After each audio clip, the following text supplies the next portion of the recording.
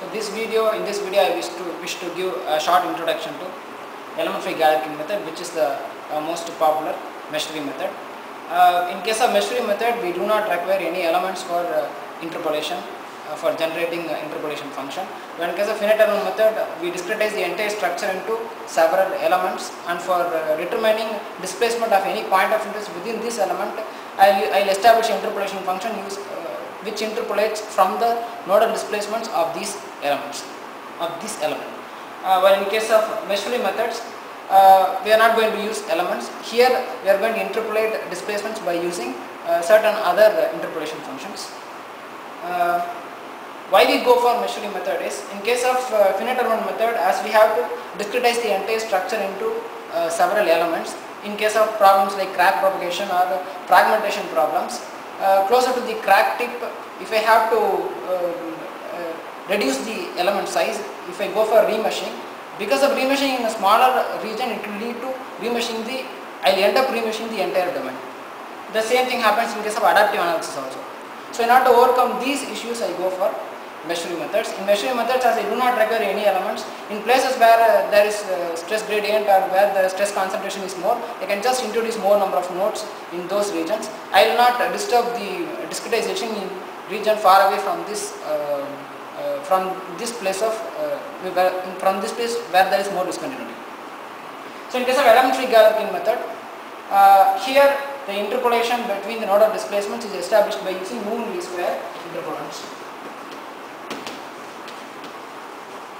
Moving least square interpolants are used for interpolating nodal displacements. This Element Free Galerkin method is not a complete MFree method, it is a pseudo MFree method, because in this case of in Element Free Galerkin method, we use a background mesh for performing numerical integration for generating stiffness matrix, force vector, for developing G matrix and all that. So Element Free Galerkin method is not a complete MFree method, it is a pseudo MFree method, because here we have a background cell of integration.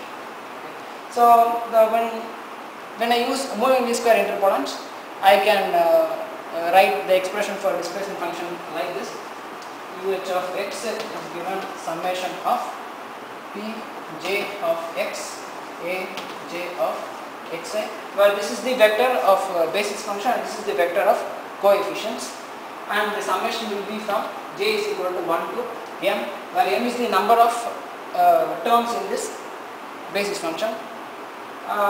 So this is the displacement function, this is the approximate function which I write.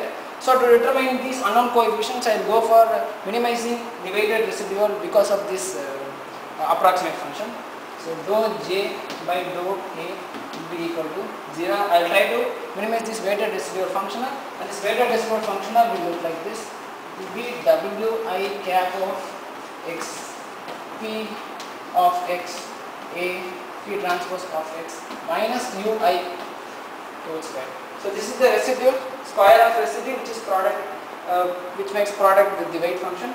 I wish to minimize this weighted residual functional with respect to this unknown coefficient. And this weight function is usually taken as a cubic spline function or a quartic spline function. By minimizing this weighted residual function with respect to these unknown coefficients, I will be able to determine the unknown coefficients a of x, which is given by a inverse of x, b of x, u s, where a of x is again given by i2 n, w I cap of x, p of xi, p transpose of xi, p transpose of xi. So here a of x is given by this expression and b of x is given by wi cap of x, p of xi. Okay, so here I have to make certain clarifications. So what is this vector of basis function? This vector of basis function p of x is usually chosen from the Pascal's triangle.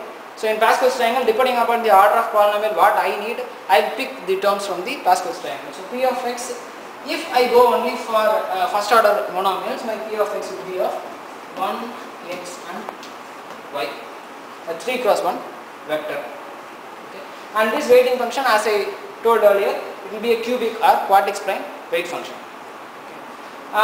So this weight function will have maximum value at the point of interest over which it is established, and the value of this weight function will decrease as you move away from the point of interest, and if you exceed a limit, the weight function will vanish completely. Okay, so the value of the weight function will be maximum at the point of interest, and it will be getting reduced as you move away from the point of interest, and it will completely vanish as you move away from the domain of this weight function. So this domain of weight function is set as a support domain. Okay. In case of finite element methods, if I need to know the displacement in any point of interest, I will interpolate from the nodal displacements which are present of those nodes which are present in the element. When in case of MFree methods, if I need to know the displacement in any point of interest, I will pick those nodes which are closer to this point of interest, which lie within the support domain of this point of interest, and I will develop an interpolation function which can interpolate nodal displacements of these nodes which lie within this support domain, and these interpolants are here moving least square interpolants in case of Element Free Galerkin methods. So in case of MFree methods, if I need to know the displacement at any point of interest, I use the nodal displacements of all those nodes which lie within the support domain of this point of interest. This support domain is determined by using the average nodal spacing,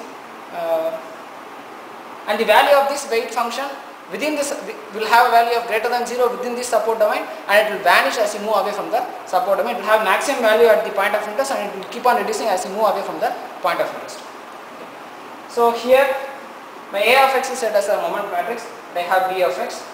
So once I get to know these unknown coefficients, I will be able to determine the shape functions here. So shape function phi of x will be this A of x, that is A inverse B P transpose.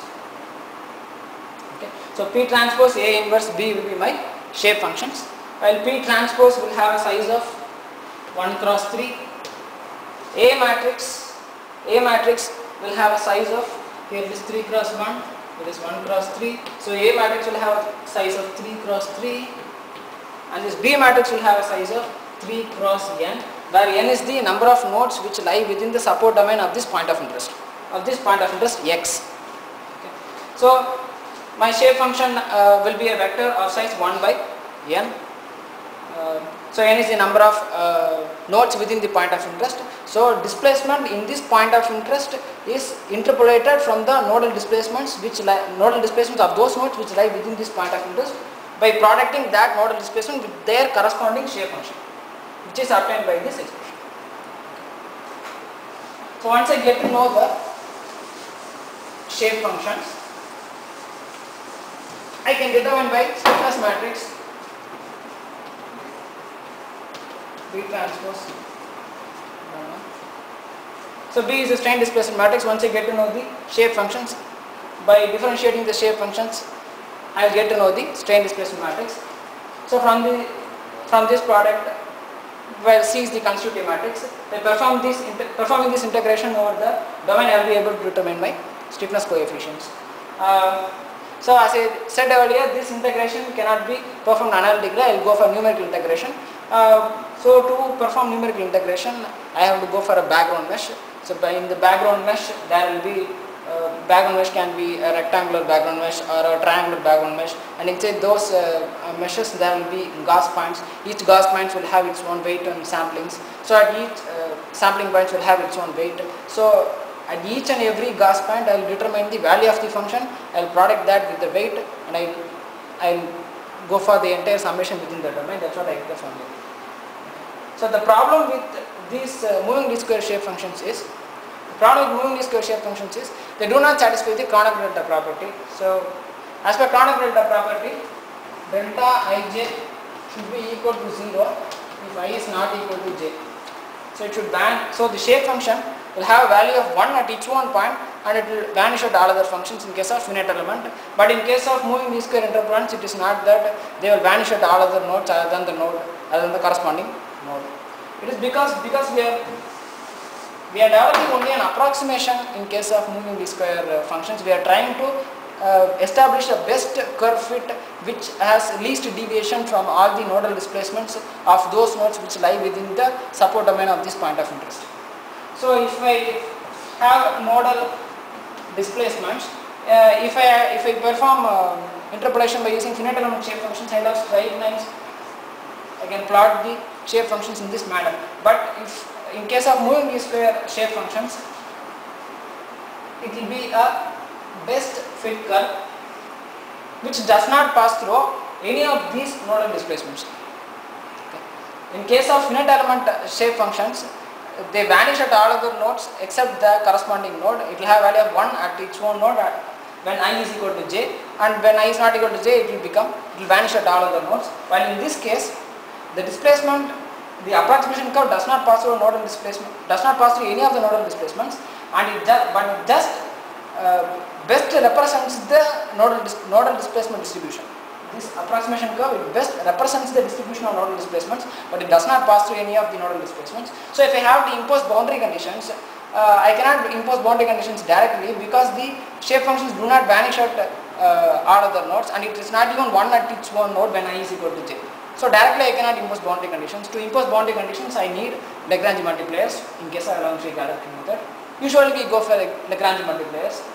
The problem with Lagrange multipliers is it will increase the size of the stiffness matrix, and I have to use these Lagrange multipliers only in the displacement boundary where I have to make the displacements 0.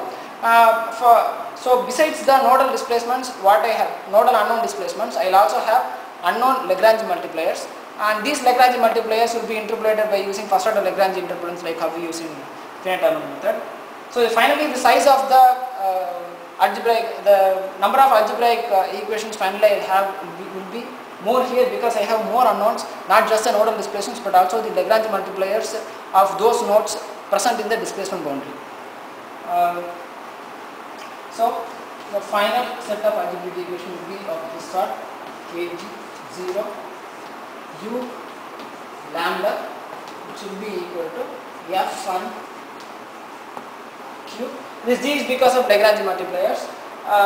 This is actually the integral performed over the displacement boundary for the product of moving square shape function and the Lagrange multipliers shape function, which is first order Lagrange interpolants, what we use in case of finite element, what we have in finite element, usually use in finite element. If it's a 2D problem, the displacement boundary will be 1D.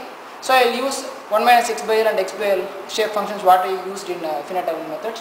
While if in case of 3D problem, I will have a 2D displacement boundary. So once I get to know this algebraic set of equations, I will solve this algebraic set of equations and I will be able to determine the nodal displacements. So once I get to know the nodal displacements, finally I need to know the stresses in each and every point of interest. So at my point of interest, to determine stresses, I have to again establish my support domain. I have to see my neighbor points which lie within this support domain. I have to establish